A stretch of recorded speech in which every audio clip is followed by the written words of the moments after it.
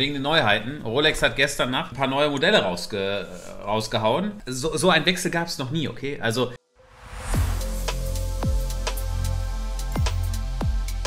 warum sind wir heute hier? Warum bin ich heute trotzdem online gekommen? Wegen den Neuheiten. Rolex hat gestern Nacht ein paar neue Modelle rausgehauen. Es war ja schon ein bisschen vorauszusehen, was. Ne? Es sind so ein paar Informationen geleakt, aber man konnte es nicht so ganz, niemand weiß am Ende was. Ne? Also es muss erst bestätigt werden, bis es bestätigt ist. Okay?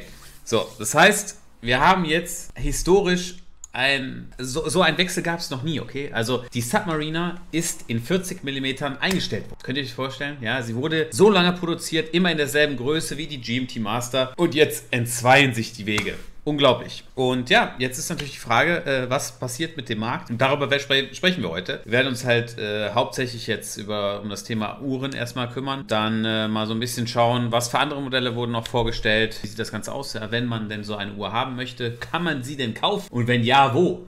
Und darüber sprechen wir heute. Brix mit 3 Euro. Hey Marc, ich wollte mal fragen, was du von der Uhr hältst. Gehen wir mal rein. Das ist eine Tissot Le Locle. Sehr, sehr schönes Modell. Sehr, sehr schönes Modell. Sehr klassisch natürlich auch. Muss man mal in der Hand sehen. In der Regel sind diese Tissot-Uhren in dem Preis, fühlen sich etwas günstiger an. Also die musst du zwangsweise sehen. Kann ich dir nur also als Tipp geben. Ich überlege mir, die Rolex in Stahl-Gold zu holen. 36 mm. Worauf sollte ich achten? Was ist deine Meinung zu Uhr? Ist eine sehr gute Uhr. Ne? 1601, die Referenz, ist eine der ersten Datejust-Modelle so. Und ist eine gute Uhr. Man muss das Band sich mal angucken, ne? Oder ob das Gehäuse so komplett halt rund ist. Und insbesondere würde ich das Ziffernblatt inspizieren, ob da Kratzer drauf sind und so weiter. Und da muss man einfach entscheiden. Am Ende, die Uhr ist so wie sie ist alt. Und guck einfach, ob es zu dir passt. Marc, du hast einfach den Kastenbart.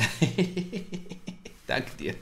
Danke dir. Ich habe den jetzt auch ein bisschen wachsen lassen. Ich glaube, es war jetzt ein halbes Jahr. Nee, seit Februar. Nee, ja. Februar, oder? Februar. Ich glaube, Februar war es. Was ist heute Nacht um 1 Uhr nachts passiert? Rolex hat ihre Neuvorstellungen released, ja.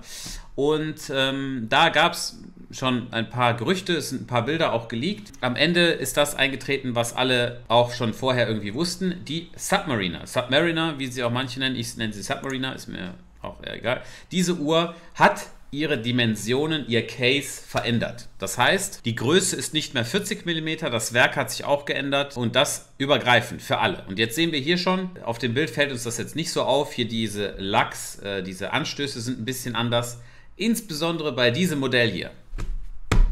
Da ist einiges, da geht einiges ab. Und das hat einige Veränderungen mit sich gebracht, aber auch bei diesem Modell. Das heißt, jeder, der jetzt die alten Modelle hat, kann sich sehr freuen, denn das ist eine Uhr, die es nicht mehr gibt, nicht mehr in der Größe. Das heißt, jeder, der eine Submariner mit einem alten Case hat, was ich beispielsweise, also ich sag mal so, man muss jede Uhr sehen. Es kann sein, dass diese Uhr sich auch ein bisschen kleiner trägt, I don't know, ich weiß es wirklich nicht, aber am Ende ist es so, 40 mm hat mir immer sehr gut gefallen, den Trend Richtung größeren Uhren zu machen. Ich weiß es nicht, ich fühle es jetzt nicht so sehr, ich bin jetzt nicht, also es wundert mich sehr, gerade dass die 43 mm Sea-Dweller ja eigentlich dieses Segment abdeckt. Aber naja, wir gehen mal weiter und gucken uns das Ganze an. Also es gibt die No-Date, die grüne und die mit Datum. Dann haben wir auch die Stahl-Gold-Variante und natürlich auch, oder was heißt natürlich auch, eine wunderschöne Weiß-Gold-Variante, auch mit schwarzem Ziffernblatt. Ja. Mocha Cup schreibt, hab meine letzten Monat verkauft. Ja, gibt's auch. Ja, gibt es auch solche Leute, die jetzt halt sagen, schade, dass ich sie verkauft habe, aber ich sag mal so, ich hatte diese grüne vor 2 Wochen noch komplett verklebt, ja, also nicht diese, sondern den Vorgänger. Von daher, ich glaube, einen größeren Fehler hat niemand gemacht, außer den meinen, ja, die verklebte Uhr hätte ich in jedem Fall behalten sollen. Naja, wir können uns jetzt mal, es gibt ein Video von einem Kollegen, der die Uhr tatsächlich schon am Handgelenk hatte. Und bevor wir bei den anderen Modellen auch weiter reingehen, bleiben wir erstmal bei der Submariner oder Submariner, so wie die Leute es auch nennen möchten, und schauen uns das mal am Handgelenk an. Wie wirkt denn die Uhr im Vergleich? What's going on, guys? Waco from Revolution here. Very excited to present to you the all-new Submariner here at Rolex HQ.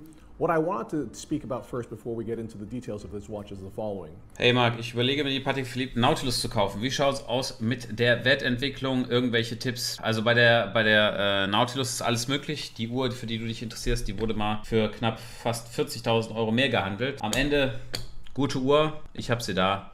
Schlag zu. Oiziot mit 5 Euro. Marc, kann die Cartier Santos in Stahl mit blauem Ziffernblatt zum Invest werden? In der Theorie schon, alles ist möglich, aber man muss ganz klar sagen, dass dafür viele Leute auf dem Markt diese Uhr möchten und dann die Produktion nicht nachkommen kann. Dann ja, ist möglich. Aktuell merkt man so ein bisschen, dass da das Interesse hingeht, aber man weiß es nicht. When a lot of other brands Was hältst du von der Iron Walker von Wempe? Überhaupt nichts, leider, Monsieur Jakob. Überhaupt nichts. launch new watches, they do so for the sake of creating novelties, but when Rolex does it, they do it to create the next link in an evolutionary process. It's all about perfecting the perfect watch. So without any delay, let me bring you through all of these details. Das sollte man auch vorweg sagen. Das heißt, wenn Rolex etwas verändert, ne, dann es ist ein sehr traditionelles Unternehmen. Die überdenken alles sehr. Und das werden wir später auch bei den Oyster Perpetual Modellen sehen. Die farbigen Blätter, das sind eigentlich Sachen, die nur wieder, ja, die neu aufgelegt wurden. Die gab es schon mal in den 70er, 80er Jahren in dieser Art. Und von daher, bei Rolex passiert nichts ohne Grund. Okay? Merkt euch das einfach. There's been a quite significant redesign in terms of the case. It still has the Also, wir haben jetzt hier die neuen Uhren vor that you uns. see here, but there's a much greater taper in terms of the width of the watch towards each end near the spring bar. And this creates a watch that feels a lot more wearable and a lot more elegant somehow. If you look at the profile of the watch as well, it looks like it's sloping down a little bit more gradually towards the spring bar as well. When you put it on your wrist, you really understand that it's a completely different sensation when you're wearing the watch. It feels super wearable. Wow, aber ich finde, And it's very also ich muss schon sagen, an seinem Handgelenk sieht schon sehr groß aus. Gerade hier der Fit auch von der Lünette ist schon was anderes. Ich habe gestern schon mit jemandem auch darüber gesprochen aus der Uhrenbranche. Welcher Duft von Aqua Alps von deiner Webseite ist der beste von Tinosch mit 5 Euro? Ich persönlich finde am besten 3007, das ist meine Meinung. Viele Leute mögen große Uhren, ja, und aus dem Grund könnten sich auch da einige dann angesprochen fühlen. Ich habe immer gedacht, halt, die Leute greifen dann auf eine Sea Dweller zurück. So. Ich sehe halt die Submariner bei 40 mm und so. I don't know. Ich weiß es nicht. Also ich finde, an seinem Handgelenk sieht es gut aus, aber ich muss die Uhr sehen, aber ich weiß es nicht. Also 41 mm. Für die Kollektion ist es spannend, halt eine neue Größe drin zu haben. Auch für die älteren Modelle ist das schon interessant. Aber wenn man mich jetzt fragen würde, geht der Trend zu größeren Uhren, würde ich sagen, nein. Also wundert mich. Sehr, sehr ungewöhnlich. Also keine Ahnung. interesting because, as we all know now, it's 41 mm, which means it is a larger watch than its predecessor, but it doesn't feel larger, and somehow it feels kind of smaller, actually, or basically the perfect size. Wahnsinn, ne? Dass er sagt, dass die Uhr sich kleiner anfühlt. Man müsste mal irgendwie das Innenleben vergleichen, ob das gedrückter ist. Seltsam, sehr seltsam. Ne?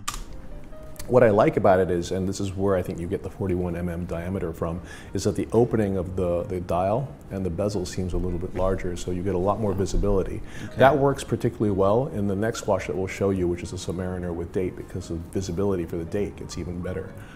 But what can I say? Absolutely perfect watch, you know? There's nothing you could do better. Fantastic bezel in ceramic, as we know, or Cerachrome, as Rolex calls it. It's their proprietary technology that they're using. These indexes are PVD platinum that are applied into the cavities that are created for these indexes, and then the entire surface is then diamond polished to give this high sheen and to, of course, remove the excess platinum. The dial is, of course, as we discussed, the Maxi style dial. In 1969, but what was really interesting is that the old watches had a kind of folding link that allowed you to expand the bracelet to put it over a wetsuit. What you have today is a glide lock. Glide lock also comes from the deep sea, which was introduced in 2008, as I mentioned. So what happens is if you undo the deployment, by lifting this little tongue here, you're able to slide the inside of the bracelet with the clasp. Phenomenal movements. Both das Werk hat sich natürlich verändert already have a transverse balance bridge, which allows you to fix with the 3-1 series of movement inside of it. And this is the all-new watch for 2020 in my left hand. It's actually 41. Make for a more efficient watch, gives you 70 hours. Das sind alle im Vergleich jetzt. It's pretty cool, right? So guys, what I have here are two Submariner dates. This is the reference that was launched in 2010, ceramic bezel Submariner date with the 3-1 series of movement inside of it. And this is the all-new watch for 2020 in my left hand. It's actually 41 mm. Okay, interessant. Also was wir hier sehen, ist tatsächlich falls ihr mal hier in diesem Bereich drauf achtet, die Anstöße sind deutlich schmaler geworden. Ne? Das sieht man auch visuell. Dadurch ist sie slimmer. Was er aber auch eben gesagt hat, ist, dass das Gesicht der Uhr, dieser Bereich hier, deutlich größer ist. Das ist wahr. Interessant. Sehr, sehr interessant. Sonst ändert sich natürlich jetzt nicht so viel, aber das sind so die größten Veränderungen. Gerade hier dieser Abstand, ich glaube, der trägt schon dazu bei, dass es einfach ein bisschen schmaler ist. Ja, wird spannend. Also wird spannend. Gerade hat jemand hier gefragt, ob jetzt die Oyster Perpetual in 36 mm, die ja nur ganz kurz gebaut wurde, ob die jetzt steigt vom Preis her. Mit Sicherheit über die Zeit, aber das ist jetzt kein Investment-Piece aus morgen, das doppelte Wert ist. Ne? Rolex mit 5 Euro. Hey Marc, Erking oder Milgauss für Wertanlage kaufen oder nicht? Alternative bis 8.000 Euro feiert ich. Danke dir. Ich persönlich, wenn es mein Geld wäre, würde ich zu 100% die Milgauss kaufen. Mit schwarz, mit grünem Glas. Ich finde, die ist, als sie damals vorgestellt wurde, waren wir mit meinen Eltern in Mailand im 4 Jahreszeiten. Und da war die im Schaufenster und ich fand die damals schon sehr toll. Die meisten hat denen nicht gefallen und so Step by Step wird sie teurer. Wenn du mich persönlich fragst, ich würde die Milgauss nehmen. Die meisten Leute würden aber tatsächlich, denke ich, eher eine Erking kaufen. Ne? Aber ich würde für das Ungewöhnliche gehen, meiner Meinung. Muss man bei Rolex regelmäßige Revisionen machen lassen? Nein, nein, nein, nein. In diameter, which means it's actually 1 mm larger than this watch, but somehow... Kann man die neue Submariner noch für Liste bekommen? The Real Jonah, da sprechen wir gleich drauf, kommen wir gleich darauf zu sprechen, über die Verfügbarkeit. More wearable, more elegant, and somehow so I think that the main thing that you're seeing here is there's a much greater contour, reflecting the perfect watch. So much more wearable. Our summary of the... Ja, sehr schön. Also das war jetzt das zum Thema Submariner. Wir haben jetzt als weiteres Thema natürlich die grüne Submariner. Ja, das ist das Modell, was auch in der Vergangenheit, alle farbigen Rolex-Modelle sind immer sehr, sehr gefragt. Und wir haben hier jetzt mal zur Auswahl, wir gehen mal gerade drauf, auf die grüne Submariner. Das heißt, hier ist sie mit dem schwarzen Blatt, selbes Gehäuse, Listenpreis sensationelle 8.700 Euro. Und so sieht sie bei Nacht aus. Schön am Leuchten. Toll. Ja, diese Uhr existierte vorher auch in einem kleineren Gehäuse und hatte auch eine andere Ziffernblattfarbe. Und jetzt ist natürlich die Frage, was passiert mit dem alten Modell. Wir können mal gerade nachschauen, wie das alte Modell denn aussah. Ich habe auch, glaube ich, so sah die alte halt aus. Ne? Man hatte hier ein grünes Ziffernblatt und eine grüne Lünette. Und im direkten Vergleich kann man schon feststellen, das Grün ist deutlich dunkler geworden hier von Keramik-Bezel. Was mir auch deutlich besser gefällt. Hier sieht es jetzt wieder ein bisschen anders aus, aber seht schon, was ich meine. Hier kann man auf jeden Fall feststellen, dass das alte Modell mit sehr hoher Wahrscheinlichkeit vom Preis her in der nahen Zukunft ansteigen wird. Ich schätze mal, dass wir in 12 Monaten mit Sicherheit eine Wertentwicklung haben von 3.000 bis 4.500 circa mehr als jetzt. Also zurzeit wird die Uhr gehandelt für 14 in gebraucht oder sagen wir mal 15 in gebraucht und neu ist sie schon halt deutlich teurer. Und das wird sich jetzt innerhalb von kürzester Zeit halt ändern. In Bezug auf so eine Uhr, wenn ihr so eine Uhr haben wollt, die Auslieferung beginnt jetzt in naher Zukunft. Also Rolex hat schon gesagt, dass es nicht so lange dauern wird wie in der Vergangenheit, wenn die es bei der Messe vorgestellt haben, sondern die Modelle sollen jetzt innerhalb der nächsten Monate auch auf den Markt kommen. Also es ist selbstverständlich, dass niemand diese Uhr so einfach bekommt. Das heißt, man muss sehr viel Geld dafür ausgeben, Zusatzkäufe oder halt ein sehr guter Kunde sein. Das heißt, all diese Modelle, über die wir heute sprechen, es wird unmöglich sein, die zu erhalten. Gerade mit dem aktuellen Rolex-Hype ist es so, dass es für Leute, die gerade in den Markt einsteigen, komplett uninteressant ist. Okay? Also, weil ihr zahlt sehr viel über Liste und das ist schon, sage ich mal, eher ein bisschen kritischer. Sehr gelungene Uhr, man muss sie sehen. Das ist auf jeden Fall die Submariner. Was wir noch zur Auswahl haben, was sehr, sehr spannend auch ist die Stahl-Gold-Variante. Ich denke, das Modell wird auch bei gerade der Kundschaft, die ja auch tendenziell ein bisschen was zeigen möchten, extrem gut ankommen. Also das wird kommerziell ein Wahnsinnserfolg. Ja, Submariner in 41 mm, egal ob schwarz oder ich verstehe es einfach nicht, warum diese Uhr, ich meine, die Sea Dweller, naja. Auf jeden Fall, das wird ein sehr, sehr guter Erfolg werden. Geschmacklich am besten gefällt mir tatsächlich die Weißgold-Variante, auch wenn ich sie selber nicht tragen würde.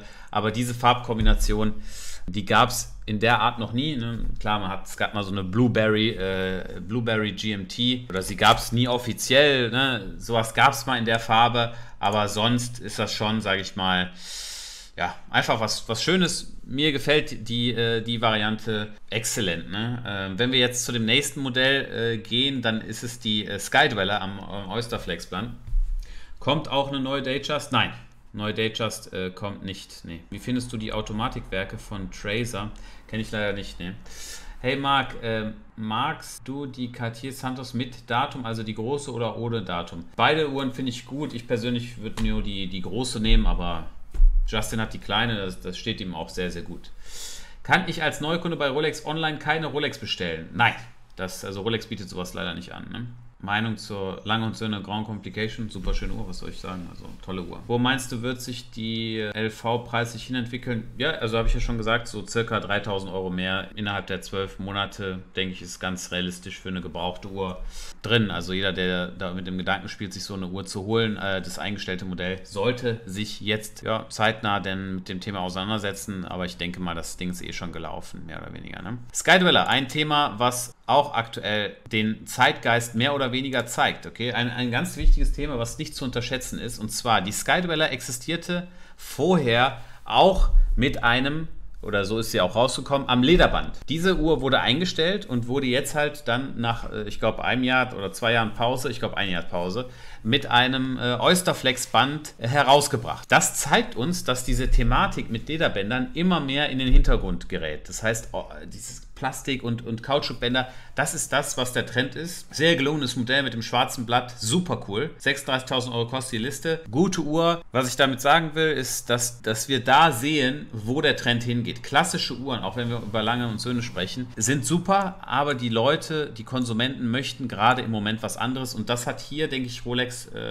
extrem gut getroffen, meiner Meinung nach. Also hier die einzige Novelty ist ein Oysterflex-Band, das es an dieser Uhr jetzt existiert. Ne? Marc, ist die Rolex mehr wert mit Schweizer Papieren oder kann man es auch in Deutschland kaufen? Also die neuen Papiere von Rolex haben keinen Ländercode mehr. Die neuen Papiere von Rolex, ich gucke mal, ob ich die finde. Ausstellungsstücke ist auch übrigens so ein Thema. Ne? Das sind, also die schreiben jetzt wie bei Hermes bei den Taschen Ausstellungsstücke dran, aber seid euch sicher, die verkaufen alles. Rolex hat denen nur halt das Fenster eröffnet, das so jetzt zu präsentieren. Das heißt, wenn ihr reingeht, könnt ihr das anschauen, aber die sind nicht in der Pflicht, euch diese Ware auszuhändigen. So, und das ist halt ein neues Thema. Seid sicher, wenn eine wichtige Person reinkommt und die Uhr, er nach der Uhr fragt, wird er die Uhr bekommen. 100%.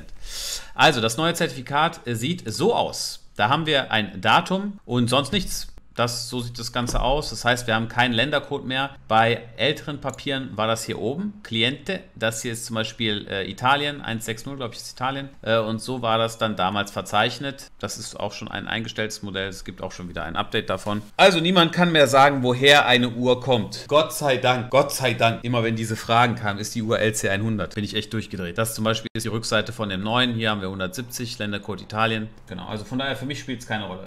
Hier ging es um deine Einstellung, ob meine Uhr in Zukunft für Sammler interessant werden würde. Nur 2 Jahre Verfügbarkeit, kürzt in der Geschichte. Es gibt immer andere Uhren, die noch kürzer produziert wurden. Nein, also 36er ist eine super, eine 39er ist eine gute Uhr. Du wirst auch kein Minus machen, aber du wirst jetzt nicht, die Uhr wird nicht das Doppelte wert sein. Also bis die Uhr das Doppelte wert ist es ein sehr, sehr langer Weg. Zudem ist es auch so, weiße Ziffernblatt das unbeliebteste ist. Ja. Auch bei Modellen wie Audemars Piguet und so weiter sehen wir das immer wieder. Wenn da auch die Stückzahlen geringer sind, ist ein Modell, was sich jetzt so nicht durchsetzt. Leider. Also du hast eine gute Uhr, du hast auch eine gute Anlage, aber es ist nicht so, dass es jetzt der Jackpot ist. Kann man eine Frage zu Parfum stellen? Klar, wenn ich irgendwas lese. Also, nächster Punkt. Womit geht das Ganze weiter? Und zwar, wir haben jetzt über die Skydweller gesprochen. Es kamen aber auch neue Oyster Perpetual Modelle raus, die extrem interessant sind. Und zwar in einer Größe von 41 mm. Das heißt, die 39 mm Oyster Perpetual. Ich bekomme übrigens noch eine in Grape, in diesem Farbe, in diesem lila Ton. Und das sind jetzt die neuen Ziffernblätter in 41 mm. Wir haben hier ein silbernes und ein schwarzes. Dann geht es hier weiter mit 36 und ganz, ich meine, was für eine schöne Farbe. Tiffany Blau. toll. In 36 mm. Spannende Modelle. Ich denke, auch hier wird es auf jeden Fall ein kommerzieller Erfolg sein. Das ist wirklich eine so geschmackvolle Uhr. Frage jetzt, was unterscheidet eine Oyster Perpetual zu einer Datejust? Ist ungefähr so, wir haben hier ein komplettes mattiertes Gehäuse. Okay, das heißt, ihr seht Kratzer weniger, es ist ein bisschen sportlicher. Bei der Datejust sind die Mittelelemente poliert und wir haben ein Datum. Diese Uhr ist super clean. Ich kann mir das gar nicht vorstellen, wie, weil ich fand schon die 39 mm schon relativ groß vom Ziffernblatt. 41 mm wird, es wird riesig. Vincent, wowi, mit 3 Euro, hey Marc, gibt es eine Faustregel, wann eine Uhr in die Revision muss? PS, du bist der Beste, danke dir. Ja, ist sehr simpel. Wenn die Uhr nicht mehr läuft oder nicht mehr die Zeit anzeigt, dann muss sie in die Revision. Wenn du die Uhr beanspruchst, sagen wir, du gehst ins Wasser und so weiter, dann sollte man ab und an einen Dichtigkeitstest machen und wenn die Uhr nicht mehr dicht ist, die Dichtungen erneuern. Bitte, gib kein unnötiges Geld aus. Das kostet jedes Mal 500 Euro oder 600 Euro, aber einfach zu revisionieren. Das ist, auch wenn die Konzessionäre sagen, man pflegt die Uhr in einem regelmäßigen Intervall, hört bitte nicht drauf. Es ist nicht nötig. Wenn ihr nicht mit der Uhr ins Wasser geht, braucht ihr auch keinen Dichtigkeitstest zu machen oder sonst irgendwas. Ich würde die Uhr nur machen lassen, wenn die Uhr nicht mehr läuft. Das ist meine Meinung. Ne? Wie stehst du zum physischen Besitz von Silbermünzen? Ja, Silber ist, guck mal, der Einstieg ist zwar nicht so teuer, aber mach besser den Einstieg bei Gold. Bei Silber zu handeln ist Kopfschmerz. Max mit 3 Euro, guten Abend, Markt. Ich stehe vor meiner ersten richtigen Uhrenanschaffung. Ich liebe Euge mit einer Omega Deville Prestige. Was hältst du davon? Schöne Uhr, aber ich hoffe, du kriegst sie zu einem riesen guten Preis. Omega Deville Prestige, welche Durchmesser hat die denn, die Uhr? Die hier oder? 39 mm, ja. Guck mal, wenn du diesen Stil so feierst, ne, schau mal bitte nach alten Omegas. Also bei der Uhr, also wenn du die mal wieder abgeben willst als deine erste Uhr, Omega Deville, und dann gucken wir mal, sagen wir mal 39 mm. Guck mal, gibt's hier gar nicht. 39 mm, gucken wir mal, was die so haben. Für einen Tausender, nice. Also was ich dir mit auf den Weg geben kann, ist, bitte, bitte, bitte guck, Vergleich und hol dir die günstigste Uhr in Gebrauch, die es gibt, weil alles andere ist wirtschaftlich ein bisschen schwieriger. Ja, insgesamt muss ich sagen, die Rolex-Neuheiten, tolle Sachen dabei gewesen, gerade bei dem Thema der Oyster Perpetual-Geschichten bin ich ganz bei denen und freue mich darauf. Was ich eben noch angesprochen hatte, ist, dass es eine Neuauflage ist von vergangenen Zeiten. Was ich damit meine, sind die sogenannten Stellar Dials. Das sind farbige Emailleblätter, also die Rolex hergestellt hat, in verschiedenen Farben, und das war in den 70ern und 80er Jahren und damals waren diese Uhren nicht sehr beliebt. Guck mal, wer da ist, der Schöne. Und das sieht man halt immer wieder in der Kollektion, dass sich Sachen aus der Vergangenheit wiederholen. Wir hatten die Rotschrift bei der Sea Dweller, die es auch damals gab, und so wurde das ganze Thema immer wieder neu aufgelegt. Ne? Ganz, ganz interessantes Thema. Das heißt, Rolex denkt sich bei allem etwas. Mal sehen, was denn so in der Zukunft da noch passiert. Wirklich, sage ich, sehr gelungene Neuheiten.